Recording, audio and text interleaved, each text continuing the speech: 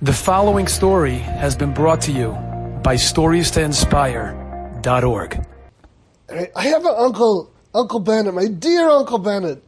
He grew up on the Lower East Side of Manhattan, and his mishpacha was so close to the mishpacha of Moshe Feinstein. It was mamish like family, and Moshe said it was like family. He expressed it that way. And my Uncle Bennett, he had the schus, he ran errands for Moshe. From a very young age, I think mamish from the age of 7, 8 years old, he was running errands for Moshe. He was in Mesivta Tevesh Shalayim, and he was very close. Moshe needed something, so he did it for him. He was the man. It was a huge schus, and he was very responsible. As he got older, 14, 15, 16, so he learned how to drive. He got a hold of a car. So then his shemesh of Moshe Feinstein went to a totally new level. He was able to drive Moshe, and he was able to take him places. Moshe needed to go somewhere. My Uncle Bennett, he was the driver. He didn't limit himself to one car. He would always show up with different cars. Some of them he owned, some of them he borrowed, some of them he picked up somewhere. Some of them were very, very old. And Moshe was always amused, because he never knew what's going to happen next. He'd see the car. He would be amused. It would be mesamechim. There's a car. There was one very, very old car that Moshe told Uncle Bennett, that car he hasn't seen since the days in Luban. Moshe Feinstein was the Rav of Luban. He said that was the last time he saw this car. It was an ancient car. It was an antique. And my uncle, he'd pick him up from the yeshiva on East Broadway, from Tevesh Shalayim, and then he would drive there wherever Moshe wanted to take him. He went there, picked him up, and he started driving, and it turned out that Moshe wanted to go somewhere which is the opposite direction of the way they were going. No problem for someone who's proficient. He was a proficient driver, skillful. He'll do a U-turn in the middle of East Broadway. He'll get it done. He turns the wheel. You got to turn the wheel, like this. And then you get to the very end, and you floor the gas, and the car turns around and goes in the other direction. And he turns the wheel, and the car starts going around, and for like a second, the car is blocking all the traffic. But it's only a second, so it's no big deal. But like in the middle of the turn, as the car is turning, and it's blocking both sides of the street.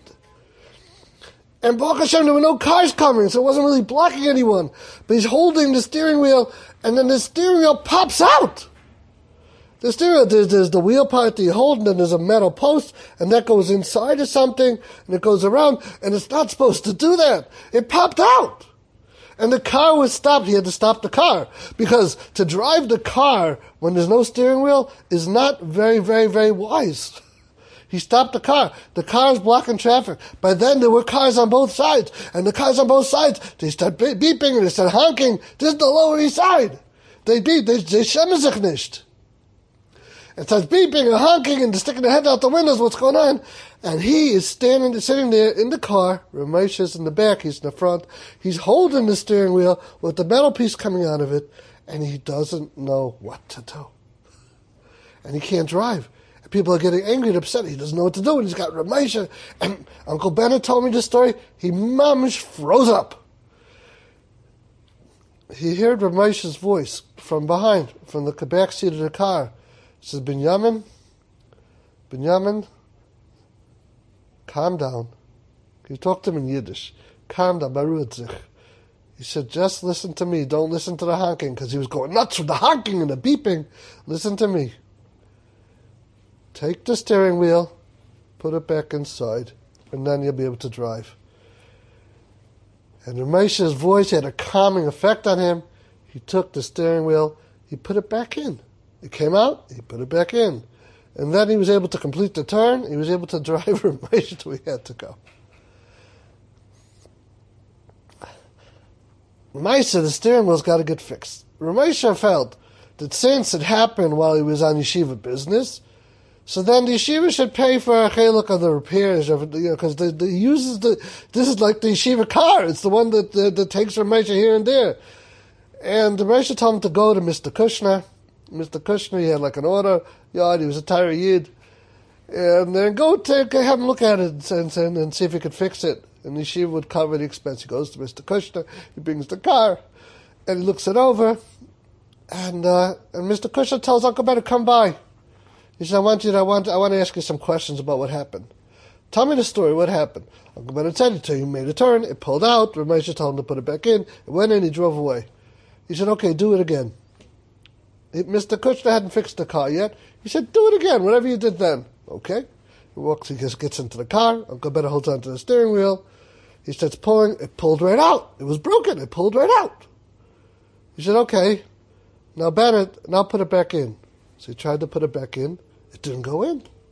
It goes like this, it goes in, it goes in, like this. He can't get the thing in. He's trying. And Mr. Kushner told Bennett, I thought so. You can't get that thing in. You can get it out, but you can't get it in. Why? He said, because the way they make steering wheels, it's like teeth. Like teeth. It's like metal wheels and gears and teeth. And I think there's like, I don't remember the numbers, like hundreds and hundreds of these teeth, maybe 1,000 of these little teeth all around, and they have to match up with the teeth on the steering wheel, the metal post that comes from the steering wheel, that also has them. And when you put it in, they have to line up perfectly, exactly the way it's supposed to go. And there's only one way to do it. If it's a little off, a little this way or a little this way, it won't go. It's matching, it's the teeth with the grooves. I don't know what he's talking about, but this is the way he explained it. He said, you need a special tool to do it. You can't just do it. You have to bring it to the garage. They have special equipment, and they align it. And then the alignment goes in, and then they make sure it doesn't come out again. He said, how'd you do it? And Uncle Bennett said, I don't know. I didn't have special tools. I didn't have special equipment. Just one day I was holding it, and Rabbi Moshe said to put it in. And Mr. Kushner said, he's been in his business for a long time. And he said, that's a mifus. That's a miracle, because there's no way humanly possible that out of sheer luck, sheer coincidence, you're going to get it in the very first shot or the second shot or the third shot. And because he was so amazed at this miracle, he said, I'm going to fix it, and you know what's going to cost you, Bennett? It's going to cost you nothing. Nothing. Enjoyed this story? Come again. Bring a friend. StoriesToInspire.org